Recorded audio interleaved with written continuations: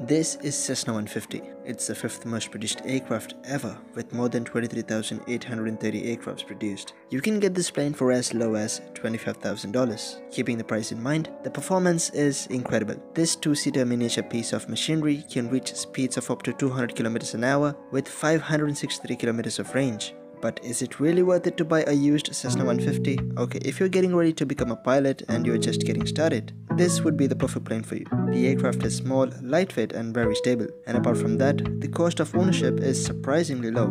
The operating cost is anywhere between 45 to 50 bucks an hour, and the fuel consumption is 5.6 gallons an hour. The maintenance and insurance is also very affordable, not exceeding more than $6,000 to $7,000.